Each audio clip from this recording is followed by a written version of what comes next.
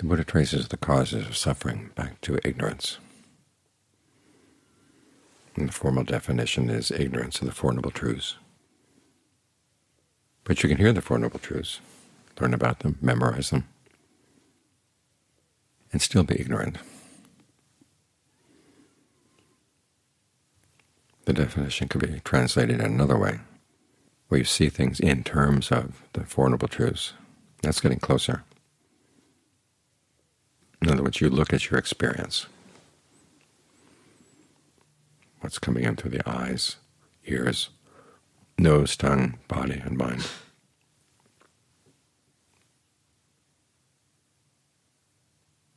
How do you see it in terms of where there's stress, what's causing the stress, what the cessation of stress would be, and how you would practice in order to bring about that cessation? That's asking you to take on a framework that you don't normally take. The normal framework is me in the world, encountering things I like and don't like, suffering from the things I don't like. That's the way we tend to think about the issue. The Buddha is asking us to look at it in a different way. And with each of those ways of looking, he says there's a duty. When you see that something is stressful, you try to comprehend it. In other words, you watch it and try to understand it to the point where you gain dispassion for it.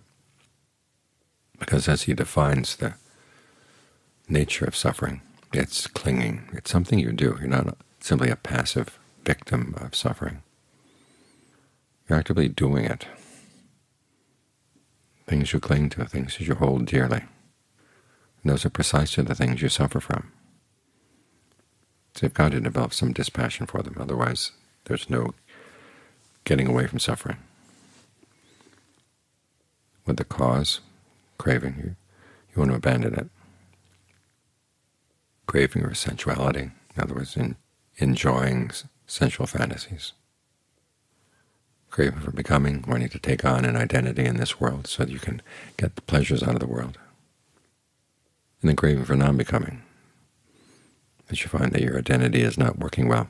You want to destroy it. That's to be abandoned. The cessation is to be realized, and the cessation is defined basically as the abandoning of craving. So it's two layers right there. You abandon craving, and then you watch, observe, and realize that when you let go of the craving, your suffering really does stop. And we practice the path so we can see that happening,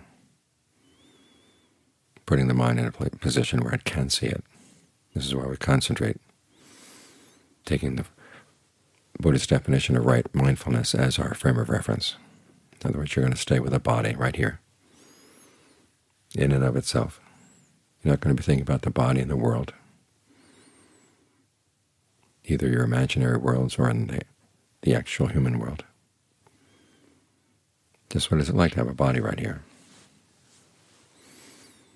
One of the ways you can look at that is with a breath. Focusing on the breath, simply watching it as a process on its own. And you're going to see how it's connected with other things in the body and other things in the mind, but that's what you want to see as the process. Because it's in understanding the process that we're going to be able to find ignorance, because ignorance is one of those elusive things. It's like trying to turn a light on darkness. If you turn a light on darkness, it's not darkness anymore. You want to see ignorance in action. And as John Suat pointed out one time, if you're going to see it in action, you have to look right next to it. Now the Buddha talks about different ways of understanding how ignorance is caused and how it functions in causing other things. The primary one, of course, is independent co-arising, where he talks about how ignorance conditions fabrication. So what have you got right next to ignorance? You've got the breath, that's bodily fabrication. And you've got directed thought and evaluation, that's verbal fabrication. And then you've got feelings and perceptions, mental fabrication. So this is one of the reasons why we focus on the breath, thinking about the processes of how the breath is fabricated and thinking about directed thought and evaluation and the perceptions we bring to the breath. because our ignorance is right next to these things, and it's conditioning these things. You might say the path is one of really getting to know these processes well. In the beginning, you're working not with knowledge, you're working out of conviction that this is where this is going to be a good place to look.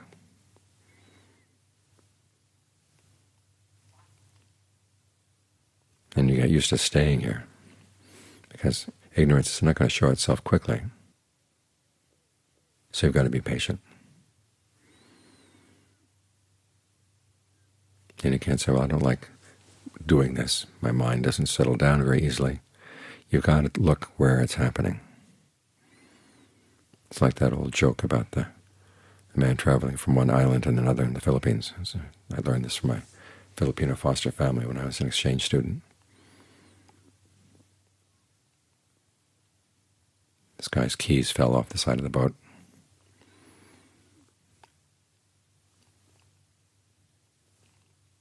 And so they asked him, well, why don't you look for the keys? Why don't you jump down to the water and find the keys? He said, well, I want to get into the port. Why is that? Because the light is better there. You look where you lost the keys. You don't look where you think you'd rather look. So you're ignorant here, so you've got to watch right here. Watch your breath. If the mind resists, you keep coming back. If the mind resists for a long time, you might have to find another way of getting the mind to settle down. The Buddha talks about there being a fever in the body or a fever in the mind, which means you're getting antsy and you don't want to settle down right here. Well, you find another topic. Find something you find inspiring. You might think about the Buddha, the Dhamma, the Sangha. Think about your generosity. Think about your virtue. In times like this, you want to think about how good it has been, the times when you actually were able to carry through with the precepts when it was difficult, or you were able to be generous when it was difficult, to give you a sense of well-being. But eventually you do want to get back to the breath, because again, that's right next to where ignorance is. The way you ordinarily direct your thoughts and evaluate things, in other words, the way you talk to yourself, that's right next to ignorance too. A lot of times there are conversations in the mind. You find they operate on many levels. This is one of the things you're going to discover as you get the mind to settle down. You peel away one level of conversation and you find, oh, there's another one. There's a conversation, and there's somebody commenting on it. And sometimes there's a commenter on the commentator.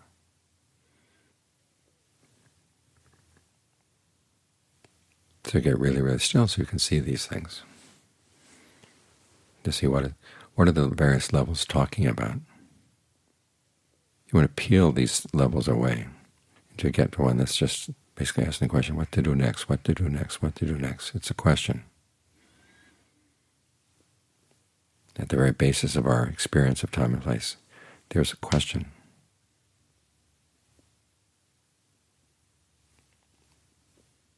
And you can see that, and you ask yourself, well, who's talking to whom in here? That's one way of getting really close to ignorance. And of course there are your perceptions, the labels you place on things, and your feelings.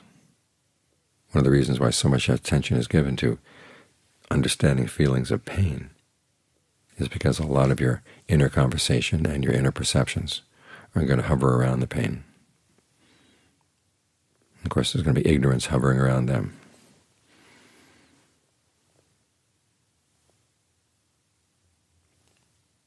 This is one of the reasons why we focus right here, because all these things are right here, and they're right next to ignorance.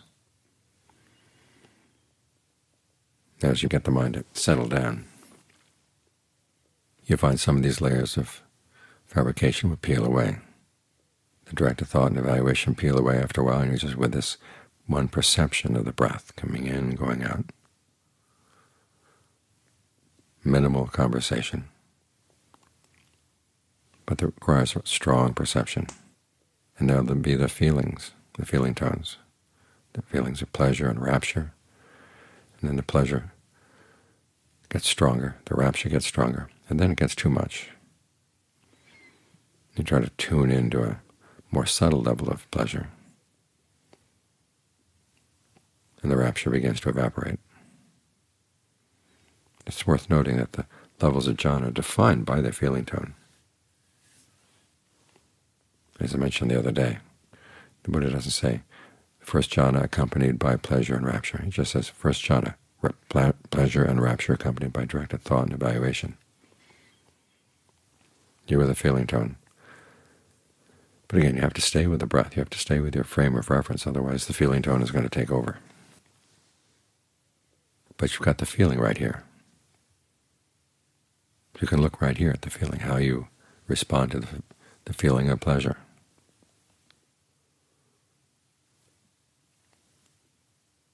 When it seems to be too gross, even the pleasure gets too gross, and there's a feeling of equanimity. How do you understand that? The Buddha says you want to watch right there. Some people say, this is it. Everything's very still, very quiet. They talk about returning to your pure nature of knowing. But it's not, it's just equanimity. And you can get fixated on the equanimity. But again, the ignorance is right there, right nearby. So this is one of the ways you get close to ignorance, so you can see it. There's that other analysis which says that ignorance is kept going by the hindrances, which means that if you understand the processes by which the mind gets distracted, the steps by which it changes from being focused on the breath to being focused on, say, a desire for certain food, or a desire to see justice done here or there, see people punished, whatever the hindrance. What are the steps between being focused here and moving? There tends to be a lot of ignorance in there as well. This is why you want to be as alert as possible when the mind slips off, so you can catch it, and you begin to see stages in the process of moving that you didn't see before. That's another way of clearing up ignorance. Then there's a passage where the Buddha talks about how ignorance is fed by the three asavas, or outflows, effluents in the mind. Sensual desire, becoming, and ignorance itself. How does sensual desire flow out of the mind?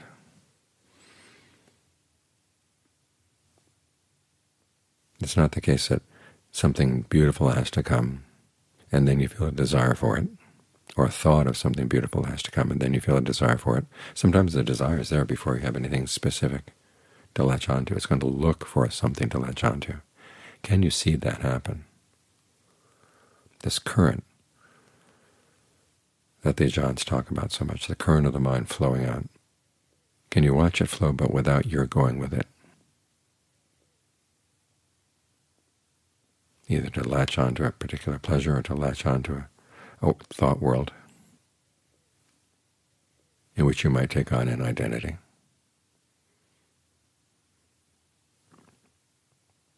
So as you notice, all the things that you need to look at in order to see ignorance, they're all right here as you're focused on the breath and thinking in terms of fabrication,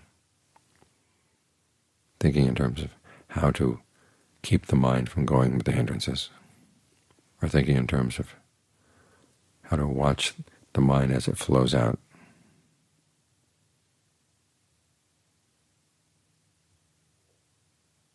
It's like being a hunter. You know that the animals go to a certain place. We go to that place, and you hang out, and you're very quiet and very watchful, because you can't time when they're going to come. You can't say, well, I'm going to be hungry at 4 o'clock, so I want somebody to come by 3 so we can have it in time for when I'm going to be hungry. I talked with an anthropologist one time who was talking about how in more modern anthropology, when you're going to go study a primitive tribe, you try to learn all the skills that the people in the tribe practice so that you really understand the tribe, the life of the tribe from within. And he was saying there's one skill that educated Westerners really have trouble mastering. In fact, they can't master it all, and that's old ways of hunting. And we're talking about modern ways of hunting where everything is tipped in favor of the person with lots of gear. The old type of hunting, when you had to just be very quiet, very still, but very alert at the same time. That was the problem. It's that mind state that's quiet and alert and very, very patient.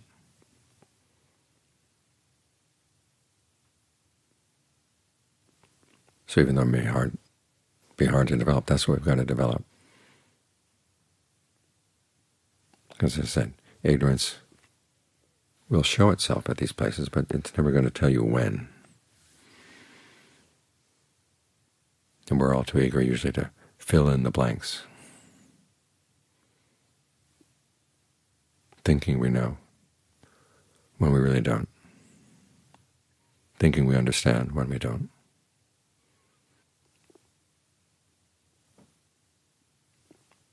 So it requires a certain humility, the admission that, yeah, I really don't know. Because otherwise, if you don't admit that you don't know, you don't even have in your mind the idea that what you think you know could be ignorance. But that's precisely what it is. In the same way that the things you think will give you happiness, the things you like, are precisely the things that are causing you to suffer. The Four Noble Truths are not intuitive. They make sense on paper, yeah. When you actually look at how the mind works, they go against a lot of our habits. And it's in learning how to develop new habits that we can actually see things in terms of the Noble Truths and carry through the duties.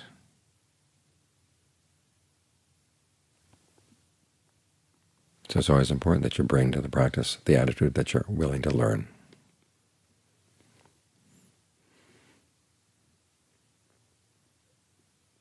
Or as John Sawat would say, you've been acting in stupid ways. Now you recognize your stupidity. You're not going to realize the total depth of your stupidity until you're done with ignorance, which is one of the reasons why when people really do gain awakening, there's no pride.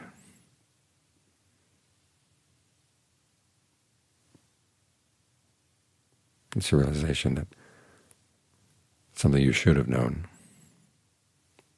but you kept ignoring.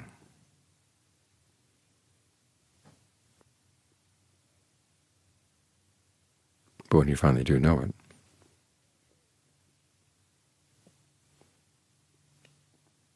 that's when there's the end of suffering.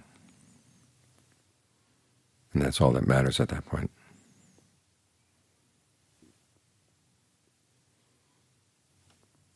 And so what? So when you find the ultimate happiness that comes with that, you don't care about whether there's somebody there or not somebody there, whether there's a self there or no self there to experience. The happiness is sufficient in and of itself. Questions of self and not self don't matter.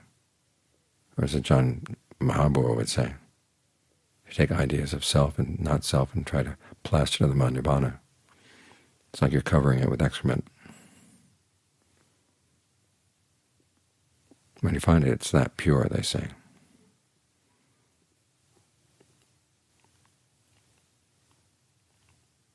So check and see for yourself.